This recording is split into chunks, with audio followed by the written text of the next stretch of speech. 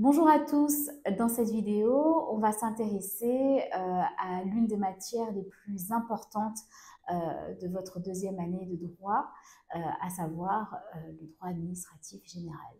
Matière éminemment importante, éminemment fondamentale, et pour preuve la densité avec laquelle vous allez devoir l'étudier, puisque si je ne me trompe pas, vous allez devoir l'étudier non seulement au premier semestre, mais également au deuxième semestre de cette année universitaire.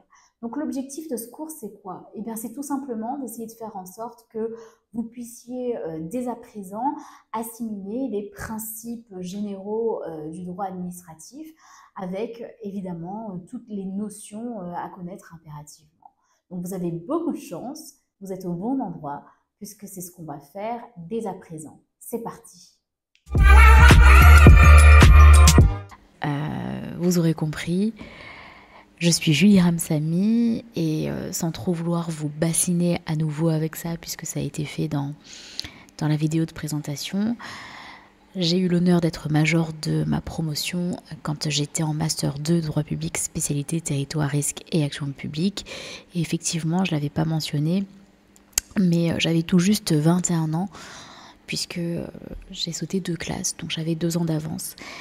Et depuis ça, de l'eau a coulé sous les ponts et j'exerce en tant qu'avocat publiciste. Voilà. Donc j'ai d'abord été avocat collaborateur. Aujourd'hui, je suis installée à mon compte et dans quelques semaines, normalement, je m'associe. Donc le cabinet évolue, toujours dans le droit public, évidemment. Et à côté de cette profession, je suis également chargée de travaux dirigés en droit administratif général à la faculté de droit et d'économie de La Réunion. Et enfin, j'ai un mini-mandat au sein de mon barreau puisque je suis vice-secrétaire de l'Union des jeunes avocats du barreau de Saint-Denis de La Réunion. Alors, qu'est-ce qu'on va faire? On va s'intéresser à l'une des matières les plus importantes de votre deuxième année de droit, roulement de tambour, le droit administratif. C'est une matière particulièrement dense. Pourquoi? Parce que vous avez un cours énorme qui va se dérouler et sur le premier semestre et sur le deuxième semestre de votre deuxième année de droit. L'objectif de ce cours de droit administratif, c'est de vous permettre de comprendre dès maintenant, même si vous êtes déjà au deuxième semestre, quels sont les grands principes fondamentaux qui structurent notre droit administratif et les notions qu'il faut impérativement maîtriser. Qu'est-ce que le droit administratif? Le droit administratif, c'est le droit de l'administration. L'administration peut se définir de 2 façons. Sur le plan matériel, l'administration va avoir pour objet de servir l'État. Et sur un plan organique, l'administration, ça va être l'ensemble des organes qui participent à l'action administrative. Ce qu'il faut retenir du droit administratif en ce qui concerne sa définition, c'est que c'est un droit adapté aux activités de l'administration. Naissance du droit administratif. En fait, il faut comprendre qu'à côté du droit privé, on a consacré vraiment un droit spécial, le droit administratif. Ça a été fait par un arrêt fondateur, on dit même que c'est l'arrêt fondateur du droit administratif, c'est l'arrêt Blanco du tribunal des conflits de 1873. Cet arrêt va consacrer la spécificité du contentieux de l'administration en insistant sur la nécessité de soumettre l'administration à des règles spéciales justifiées par les besoins du service public. En l'occurrence, dans cet arrêt, le tribunal des conflits, il juge que la responsabilité de l'administration, elle ne peut pas être régie par le droit commun. On ne peut pas appliquer à l'administration les principes qui sont établis dans le Code civil pour les rapports de particulier à particulier. Le tribunal des conflits juge au contraire que la responsabilité de l'administration doit être réglée au travers de règles spéciales qui vont varier suivant, on l'a dit, les besoins du service et la nécessité de concilier les droits de l'État avec les droits privés. L'idée, vous l'avez bien compris, c'est que on a besoin d'un droit qui soit adapté aux missions de l'administration. les missions de l'administration, c'est quoi? C'est la satisfaction de l'intérêt général. Notamment, un tel droit spécifique est d'autant plus nécessaire que l'administration, elle n'est pas dans la même situation qu'un lambda. L'administration, elle a des prérogatives exorbitantes qui vont lui permettre de satisfaire cette mission d'intérêt général. Quels sont les caractères du droit administratif? Premier caractère, on ressent tout de suite, c'est un droit inégalitaire, contrairement au droit privé. On vient de le dire, les autorités administratives, elles sont dotées de prérogatives exorbitantes de droit commun. C'est pas le droit commun, c'est exorbitant le droit commun. Tout ça, c'est pour remplir la mission d'intérêt général qui leur est assignée. Deuxième caractère du droit administratif, on est sur un droit prétorien. Le droit administratif, c'est un droit qu'on qualifie de jurisprudentiel.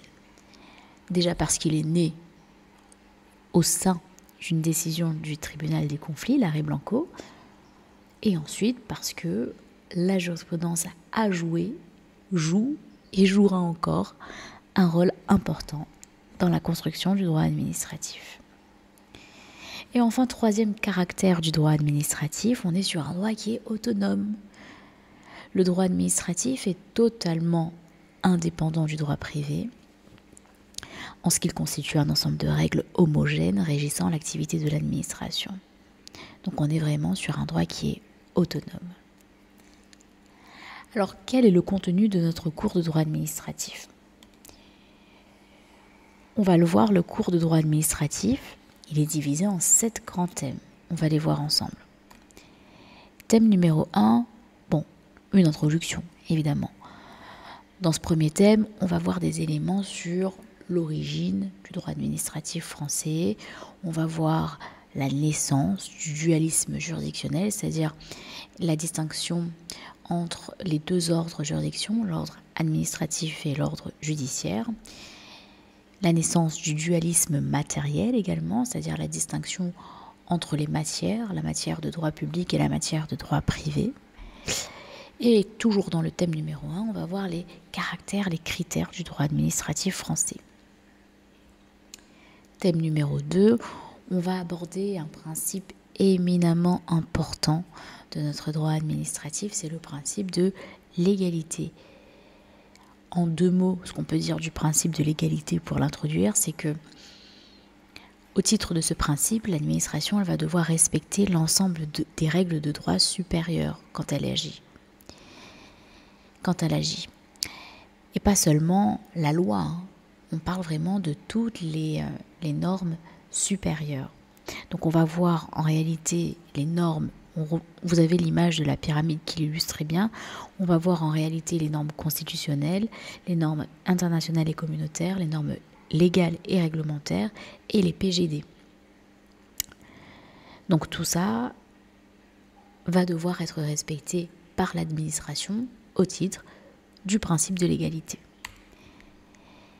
On va également voir dans ce thème numéro 2 la théorie de la loi écran, théorie de l'écran législatif. Pour la présenter rapidement, c'est une théorie prétorienne selon laquelle le juge administratif refuse de censurer un acte administratif inconstitutionnel qui serait pris sur le fondement d'une loi au motif qu'un tel contrôle reviendrait nécessairement à reconnaître l'inconstitutionnalité de la loi. Et le juge administratif, il refuse de faire un tel contrôle parce que seul le Conseil constitutionnel peut, en principe, procéder au contrôle de constitutionnalité de la loi.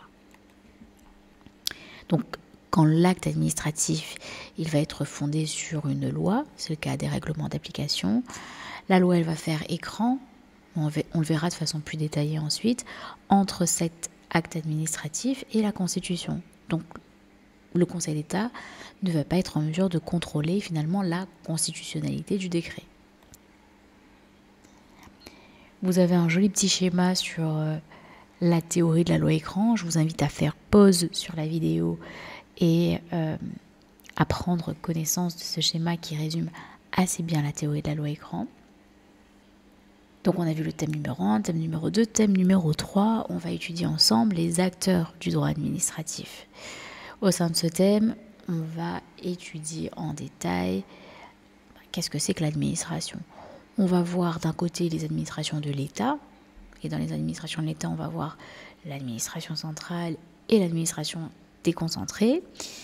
Et à côté des administrations de l'État, on va également voir les collectivités territoriales.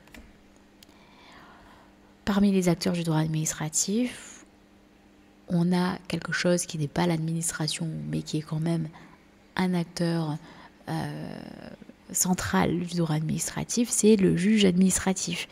Donc, on va aborder tout ce qui est fonctionnement, mission du Conseil d'État, des cours administratifs d'appel, des tribunaux administratifs et de certaines juridictions administratives spécialisées. Thème numéro 4, on va voir les missions de l'administration. En réalité, ce qu'on va voir, c'est 2 sous-thèmes qui synthétisent assez bien les missions essentielles de l'administration, à savoir, d'un côté, la délivrance de prestations, autrement dit le service public, et de l'autre côté, la préservation de l'ordre public, autrement dit la police administrative. Donc on va voir ensemble les questions clés relatives à la définition, aux critères d'identification du service public, à la création, à la gestion des services publics, leur fonctionnement, etc. Et ça va vous permettre de mieux comprendre l'importance du service public dans notre société et comment il est structuré et géré. Petit effet d'annonce, on va voir dans le cours que le tribunal des conflits, dans son arrêt Bacteloca de 1921, il a consacré une distinction entre 2 catégories de services publics. On a le SPA, service public administratif, principalement régi par le droit public, et d'un autre côté, on a le SPIC, service public industriel et commercial, principalement régi par le droit privé, mais encore une fois, on reviendra là-dessus plus amplement. S'agissant du 2e sous-thème, la préservation de l'ordre public, qui renvoie en fait à la police administrative, on va voir la définition, les objectifs de la police administrative, les autorités de police administrative et l'encadrement du pouvoir de police administrative. Donc le cours a pour ambition de vous permettre de comprendre comment l'ordre public il est préservé et quelles sont les limites et les contrôles sur le pouvoir de police administrative. Thème numéro 5, on va voir les moyens d'action de l'administration. Donc 2 moyens d'action qui sont à disposition de l'administration. Le moyen d'action unilatéral, qui est le moyen d'action classique de l'administration, à savoir les actes administratifs unilatéraux. Donc on va voir qu'est-ce que c'est finalement qu'un acte administratif unilatéral, les différentes classifications qui existent à ce sujet et comment il est élaboré, exécuté. Et puis on va également voir comment finalement il peut être ramené à disparaître. Et le 2e moyen d'action de l'administration, c'est un moyen d'action contractuel. Ça renvoie en fait au contrat administratif.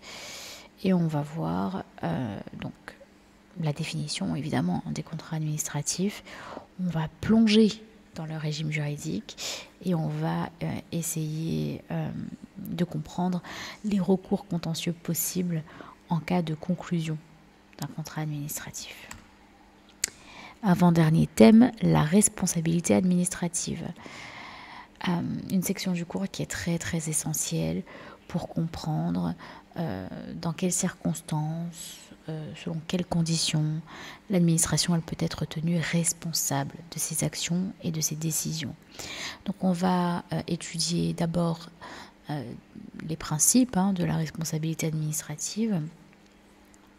On va découvrir ensemble les normes fondamentales qui régissent cette notion complexe et comment elle s'applique dans différents contextes. Et ensuite, on va se pencher sur la responsabilité pour faute.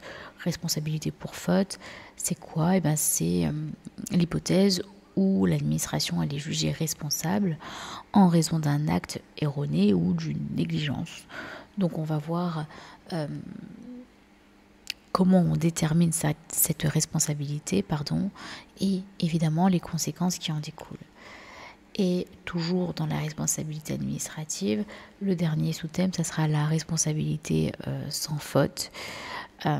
C'est des cas de figure un petit peu plus résiduels où l'administration, elle va être tenue responsable, même en l'absence de faute. Donc on va voir les situations précises où ça peut se produire et selon quelle modalité finalement on va mettre en œuvre la responsabilité sans faute. Dans l'ensemble, le thème il a pour objectif de vous permettre de mieux comprendre comment l'administration elle est tenue de rendre des comptes pour ses actions et ses décisions et comment ces différents mécanismes de responsabilité fonctionnent dans la pratique. Et enfin, le dernier thème numéro 7, les recours contentieux en droit administratif.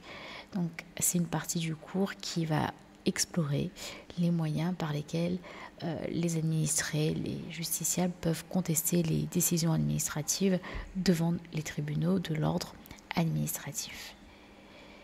Donc on va voir parmi ces recours le recours de plein contentieux, qu'on appelle encore le recours de pleine juridiction, et qui permet à une juridiction administrative de se prononcer sur le fond de l'affaire en vérifiant la légalité de la décision administrative et en réparant surtout, le cas échéant, l'éventuel préjudice qui aura été subi par le demandeur.